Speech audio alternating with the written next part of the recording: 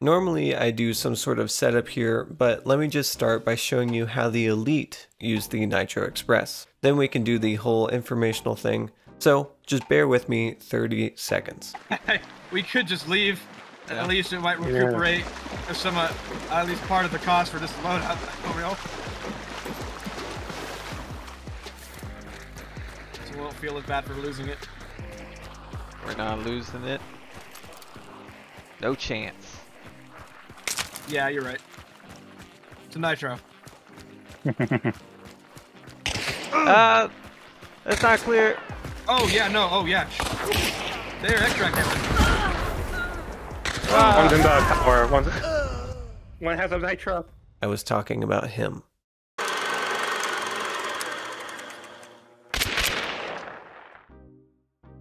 This gun gets requested pretty often, so I figured it was time. Hunt wallet be damned. The Nitro Express is excellent on paper, and we will talk about why that can be a bit deceiving later in the video.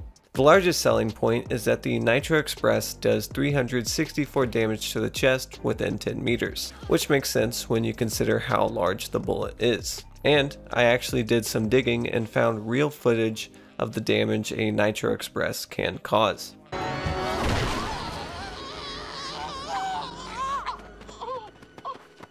I mean, crap, man. Look at that. But like, yeah, okay, totally. Go ahead and revive that guy that's missing a stomach plug. As a result of this insanely high damage, the Nitro Express can be a one-hit kill to the torso out to 43 meters. And it's worth noting the damage modifier for Nitro bullets is the same for upper and lower torso hits. So, like corporal punishment, stomach and sternum shots do the same damage, though maybe not as psychologically traumatizing for the Nitro rounds. The Nitro Express also boasts an impressive 250 meter effective headshot range and a 550 meter per second muzzle velocity, which, don't get ahead of me when I say this, makes it ideal for sniping if you can land the headshot. And I wish I had an impressive Nitro sniping clip, but it's hard. Oh wait, I do have one. What's the other Donnie doing? Oh, they're heading for Bolden. Hit him. Might have killed him. Yeah, they're dead. Oh my god, dude. If all of those things weren't enough, the Nitro can kill most bosses in 4 shots, and it can penetrate basically any object in the bayou and retain some damage, including trees and brick walls. If the story ended there, this gun would be incredible, but oh buddy, this thing has more cons than the Uin Dynasty. Firstly, the Nitro Express costs a measly $1,015? Scalpers, goddamn. Its high cost means that, like film buffs watching through Christian Bale's filmography, the people using it are likely about to prestige. Hunt is a game of risk versus reward, and the high cost of the Nitro greatly throws off that risk calculation. Unless you are sitting on piles of cash like my buddy here, who is quite the swamp philanthropist.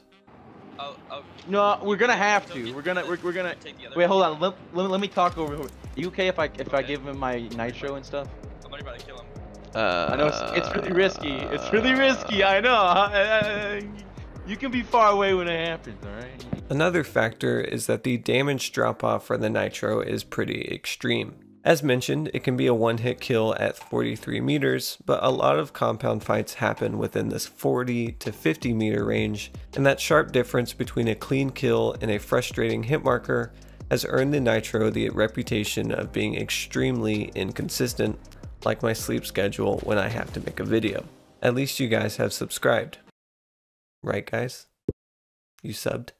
Compounding this inconsistent damage issue, unless you are hip firing the gun, you have to use the aperture sights ripped off the worst apartment door the manufacturers could find. Seriously, you can almost see the warped face of your door dasher. But this means up close, when you really want to lean on the high damage, you'll likely need to quickscope like you're back in clan tryouts on Rust. At range, look for your target outside the sight, then aim to line up your shot, and up close a hipfire can work just fine. Perhaps the biggest weakness of the Nitro, you can only fit 6 of these big ass bullets in your pockets, 4 if you are using explosive ammo, which we'll talk about in a second. So, although the Nitro can't benefit from any trait specifically, I would say it is one of the few guns in the game that can benefit from ammo boxes directly. Unless you are John Wicking teams, you are going to need to get more ammo before the match is over, and because the Nitro is special ammo, your only options are the infrequent special boxes. It's like a romantic Valentine's evening, you only have a limited number of shots, so you're gonna need to pace yourself or bring supplements. Which brings us to today's sponsor. I'm just kidding. But there are a myriad of other small things, like the fact that it can be heard from 1,000 meters away. It causes more audio distortion in your ears after each shot, so hearing the death sound can be difficult. And the Nitro being so strong in close quarters means it is privy to kill trades more often. You have full right. Kill trade. Oh my god. No way! So quickly, let's talk about custom ammo. The Nitro Express has two special ammo types, Dum Dum and Explosive. The Dum Dum ammo does not have public data for it, but one of the official Hunt Discord contributors, Ulrich, tested the Dum Dum ammo and found it increased the one-hit kill range to 74 meters. That is a huge increase and well worth the reduction in penetration and extra $150. The explosive ammo does 189 damage to the chest within 10 meters, which means the explosive ammo won't be a consistent one-hit kill anywhere past 15 to 20 meters. Can you still get kills with it? Yeah, headshots work just fine. I have a lot of problems going on. He said, I just blew that man's head off. And the splash damage is enough to kill newly revived hunters. Oh, he's still there? He's dead again? But in most fights, you'd be better served just taking Dum Dum ammo.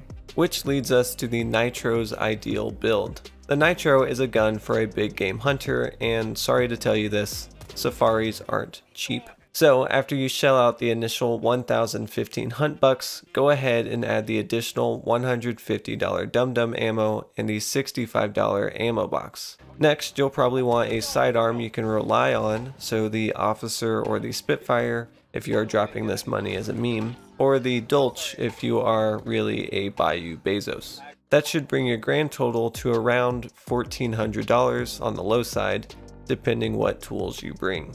And at this point, you might be thinking, none of this sounds too bad.